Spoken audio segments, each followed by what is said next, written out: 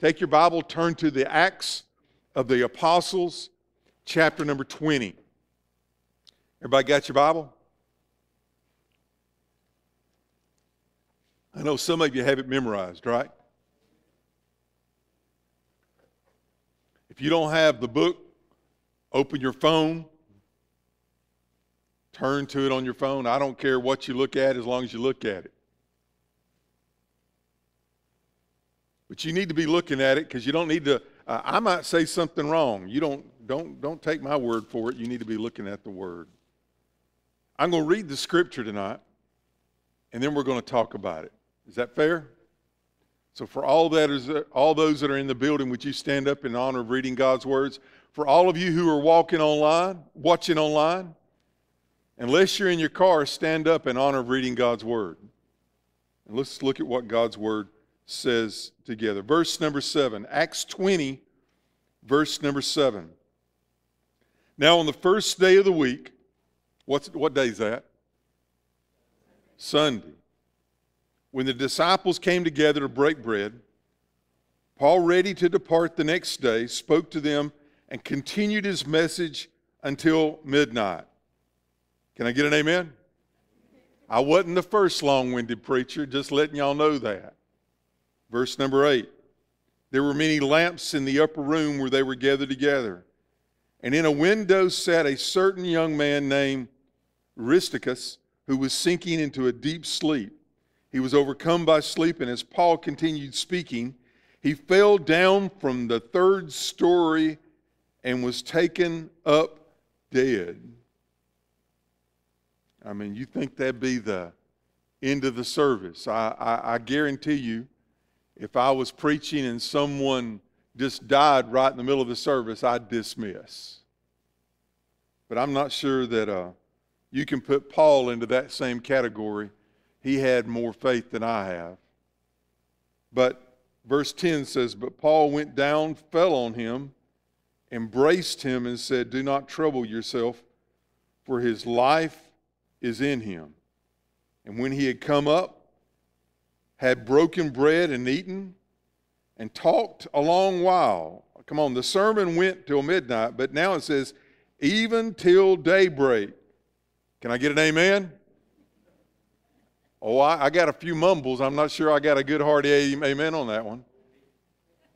He departed, and they brought the young man in alive, and they were not a little comforted. That means they were comforted a great deal. You may sit down wherever you're watching from.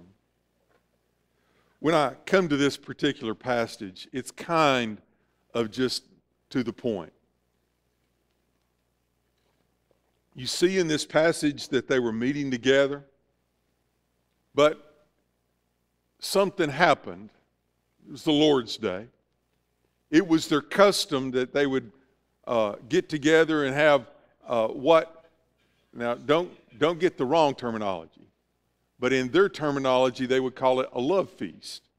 We would call it a fellowship meal, where everyone would bring something to it. Anybody know what I mean when I say a potluck? And there's an opportunity where people would come. Now, they didn't have buildings like we have. They would have, sometimes they would meet together in a common school like they did at Corinth. Sometimes they would meet together in a public building, but most of the time they would meet from house to house. That's all they had. So in this particular place, they met on the third story of a home. And that's really where the most poor people would live.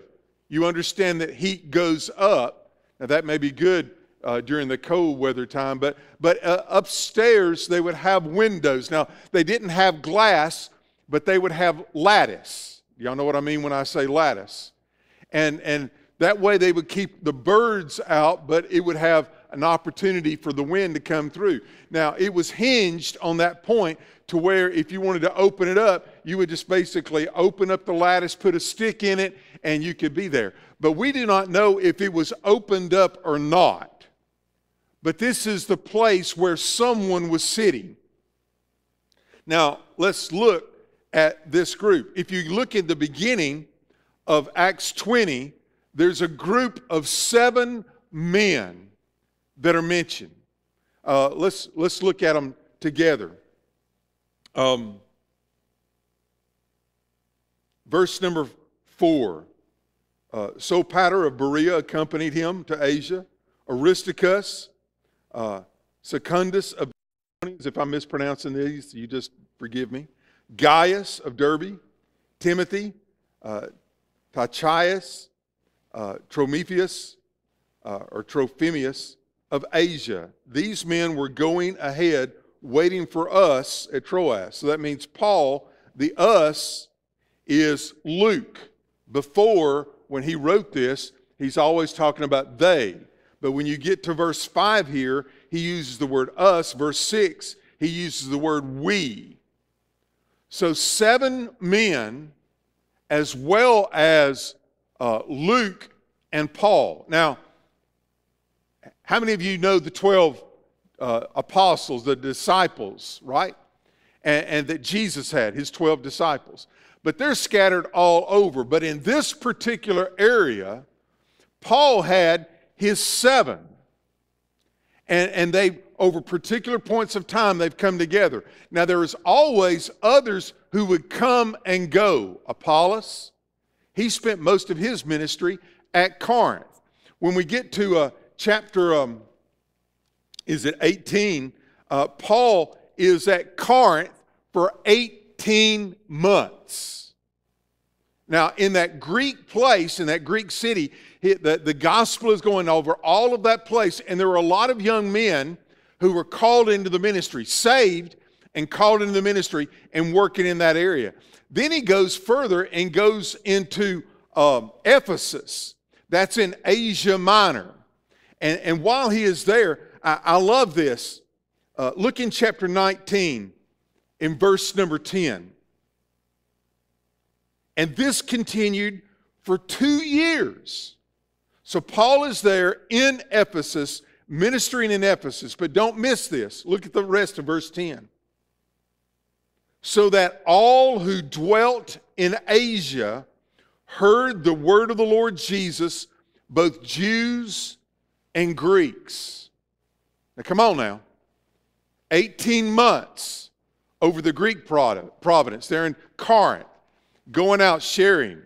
And Paul talked about this. They went, they met publicly, but then he also says from house to house. Now he is in Ephesus, what we would call modern day Turkey. If you look at the book of the Revelation in chapters 2 and chapters 3, there are 7 churches that are mentioned there. Those are the 7 churches of Asia Minor. They make a little circle. All of those churches were founded during this time frame. Laodicea.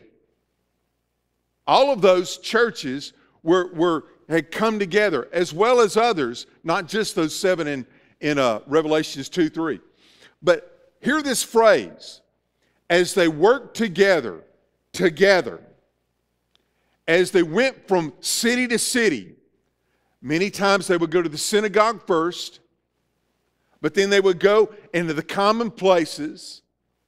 Paul, when he went to Ephesus as a tent maker, he joined with Priscilla and Aquila there, and he began to, as a tent maker, work for his living. Wasn't supported by anyone else, but not just working there, but going everywhere in the common places, the markets, any place that he could get together with people. Basically doing what we do in our life. Working, going to common places where people meet, people who have social interests meet together, people who send their kids to the little house schools that they would be at, or social schools. They had markets, open markets, where they would meet together, get to know people. And as they got to know people, lived around people, were kin to people, where they would live in communities and cities, houses of among little community districts, they would meet people and talk to them one-on-one. Come on now. They would meet people and talk to them one-on-one. They didn't always invite, they might say, hey, we're going to have a group of people meeting at Brother Pete's house. Come over and meet with us. We'll be there on the first day of the week. Something really important we're going to be talking about. But they may just witness to them there. Amazing things were happening. All right, church, listen to me. I hadn't said anything to you you didn't already know. And if you've read the book of Acts, you know that everywhere they went, things were stacked against them. Everywhere they went. Matter of fact, there was a group of Jews that would follow Paul. He would go from one city to the next, and once they found out where he was, those Jews would go there and stir the people up there against the message of Christ. Gentile people. I mean, Ephesus, my goodness, it came against them. Matter of fact, when you get to chapter 19, that's not the first time, that's the second time there. And the whole city was in uproar. You know, the one time when they were going to take Paul, whether it was at Philippi, whether it was at Ephesus, he was beaten, he was thrown in jail in many places, he was stoned in places like Antioch and Derbe and Lystra, those places in Galatia. Listen, everywhere they went, circumstances were stacked against them. I'm going to say it again.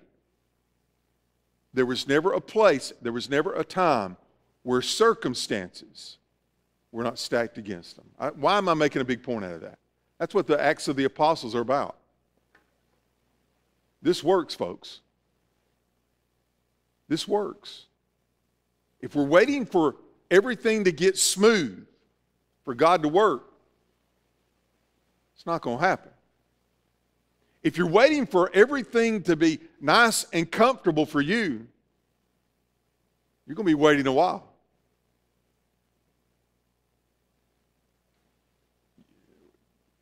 All of us know and understand that the gospel in America is in a dark place.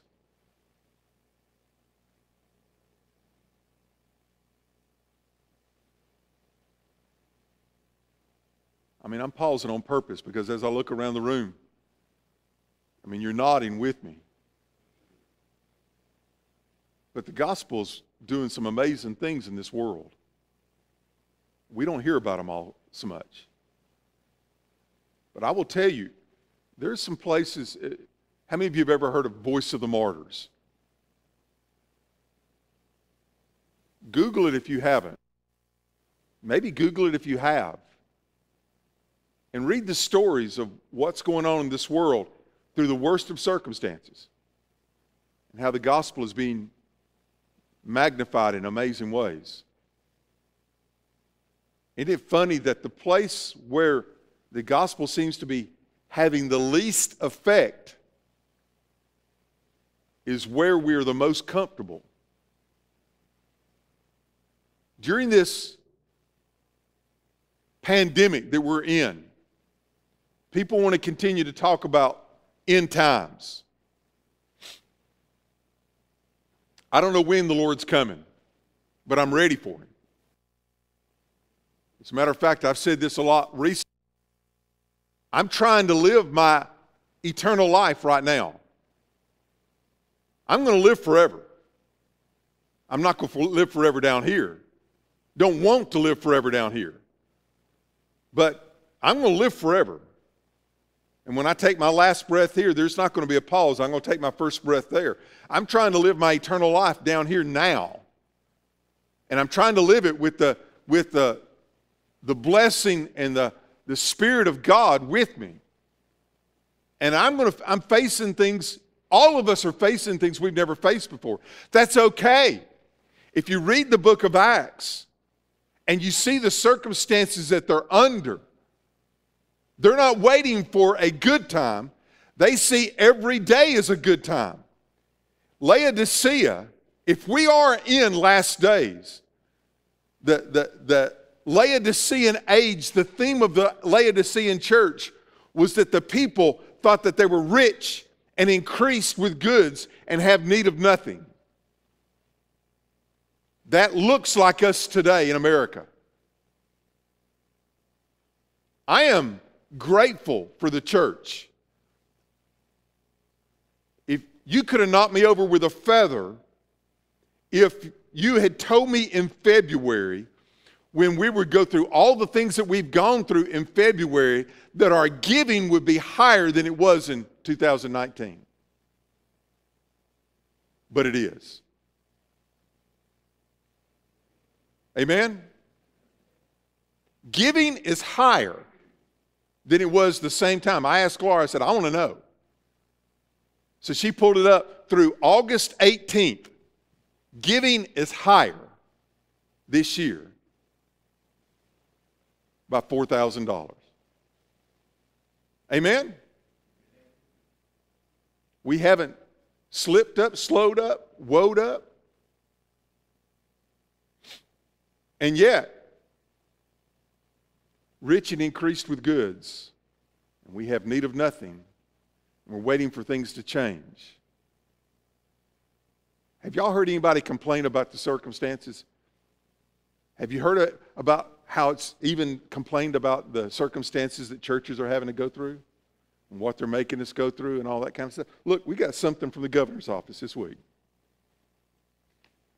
And I shared it with the men, some of the men, and they're telling us that the governor signed this bill this week, Bill Pandemic Business Safety Act, Senate Bill 359, that we're supposed to put on our doors. Basically says come in at your own risk.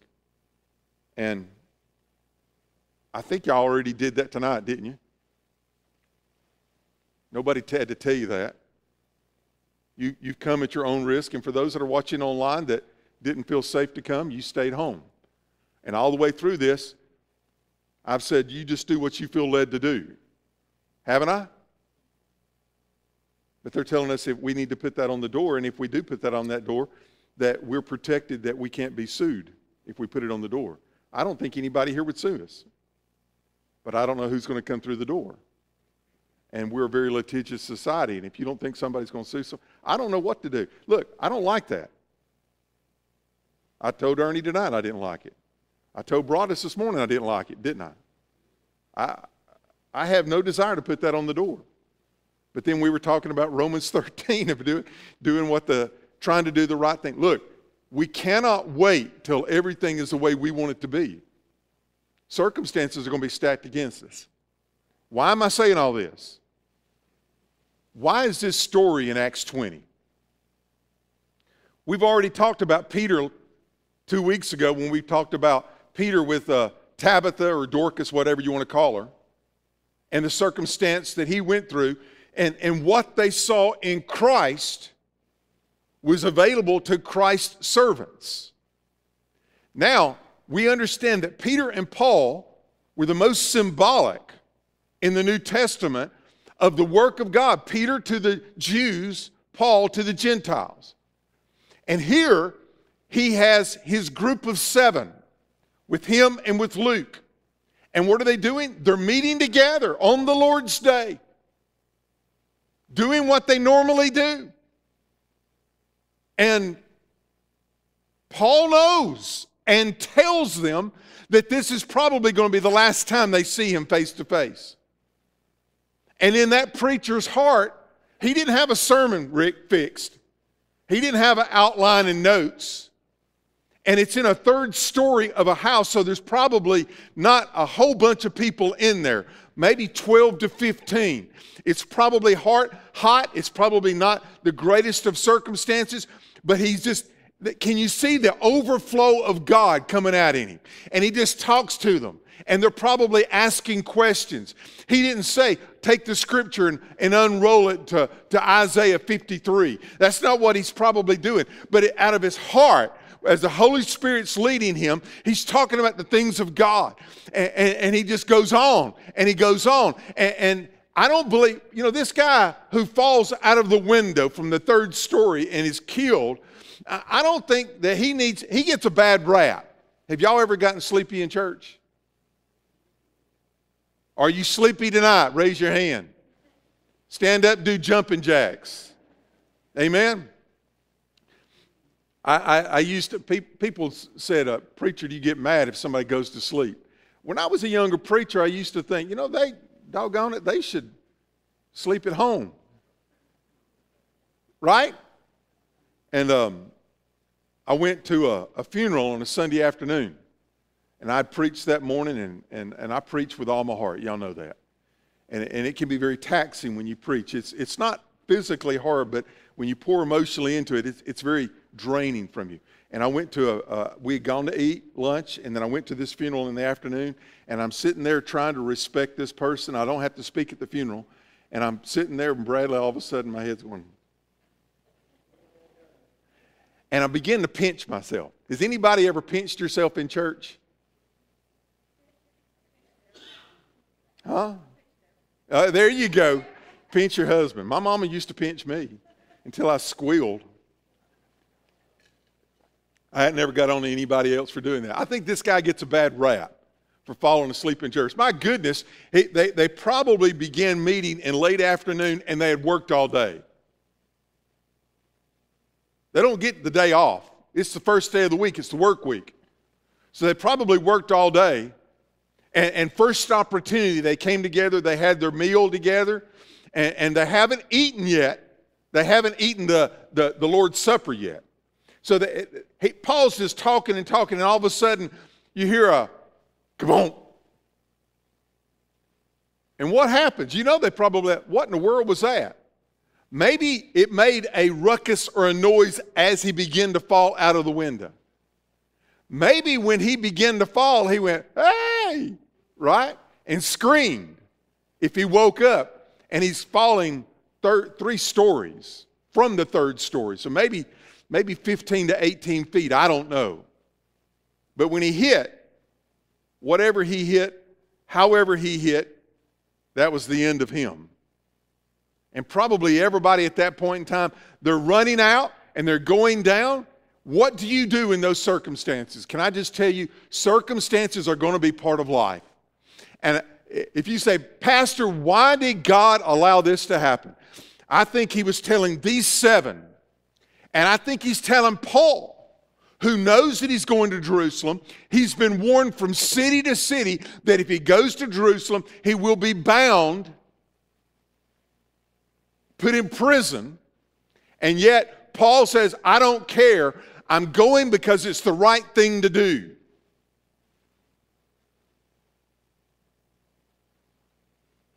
They run down and they find this person dead. This is a loved one.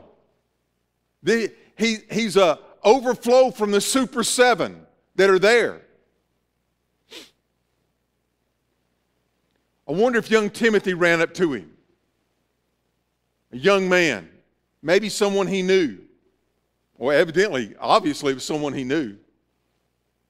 But it says here when Paul gets into this, he runs to him and he pulls an Elisha or Elijah, because both of them, when they were met with this same thing, put their body on top of the other one. Maybe Paul didn't know what to do, anything other than that. But hear this and hear this well. In the circumstances, there was something in him that immediately said, trust God, believe God. This is what you know. Do it. Paul had never done this before. He wasn't with Peter when Peter did it. He wasn't a follower of Christ when Christ did it. But that did not change him in his personal walk. There are going to be things that we face, difficulties. I can't think of one more difficult than someone dying in front of you, and you've got this thing inside you that says, get on top of them and pray, and life will come back. But yet Paul was living his life in such a way that he did not see the impossibilities. He saw the possibilities. He did not look at all the things that could make it where it could not happen, but he looked at the opportunity where it could happen. I will tell you, He saw the God of the resurrection. He knew the God of the resurrection. As he told the church at Philippi, that I may know him and the power of his resurrection and the fellowship of his sufferings, being made conformable even unto death.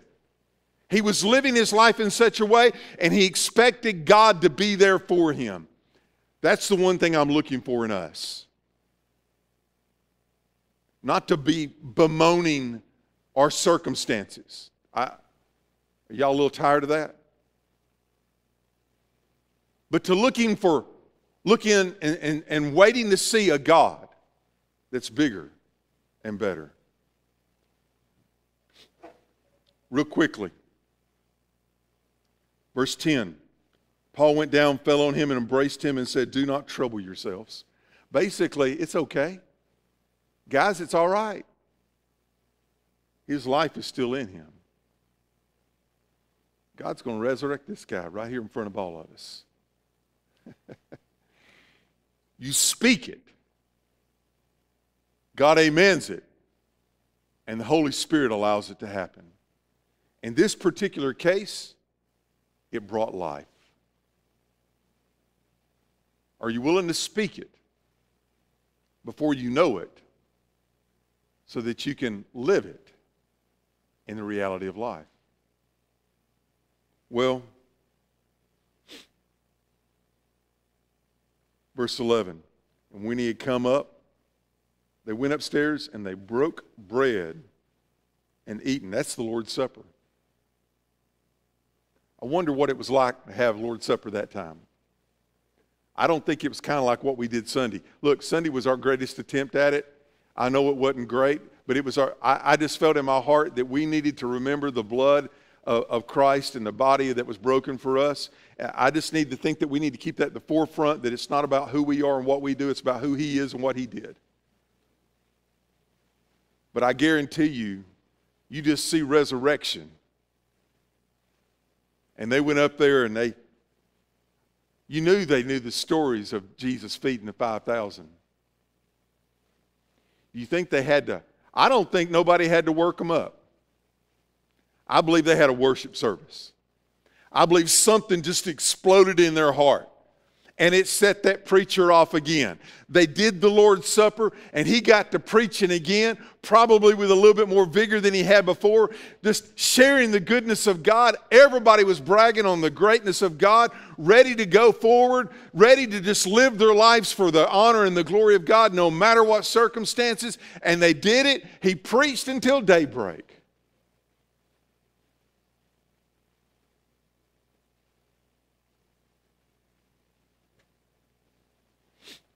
There's a place called Ashland College in Ashland, Kentucky.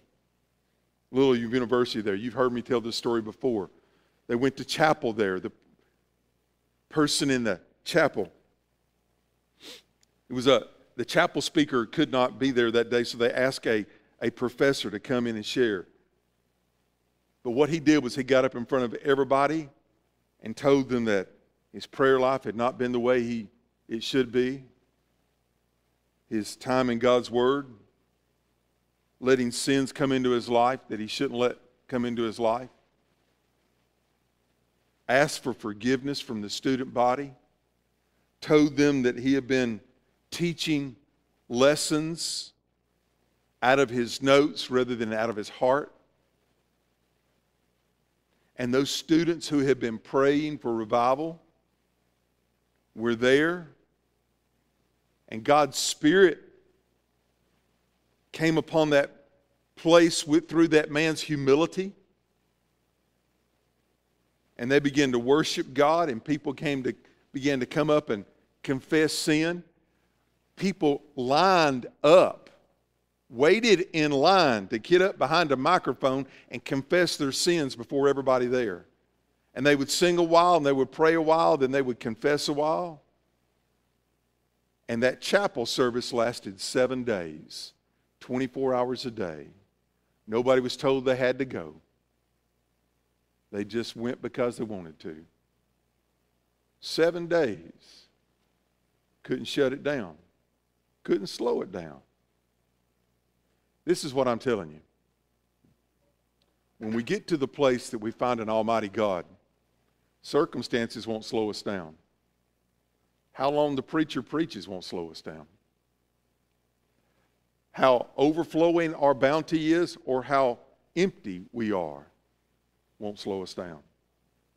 Because when we are weak, we become strong. I don't think anybody here wants to stay here till midnight and hear me preach.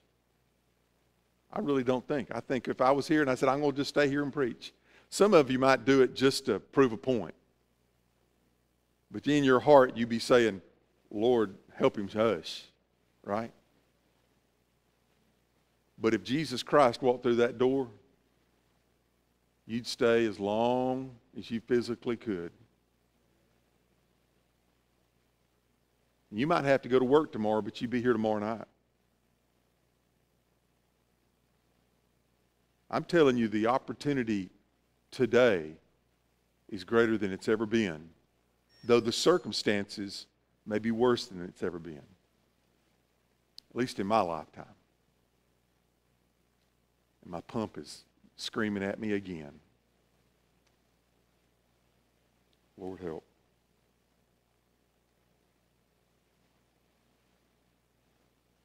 Y'all ready for me to pray?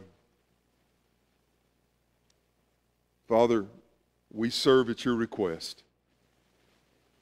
We go when you send. We stay when you prompt. Lord, let us love out of the overflow. Let us give because it is more blessed to give than to receive. Because you have given so much to us. Let us pray because we want to talk to you. Not because we want what comes from your hand. We just want to hold your hand. Father, burden us for what burdens you. Lord, there are people who do not know you as Savior. Father, that burdens me dearly. May we join with you in that prayer.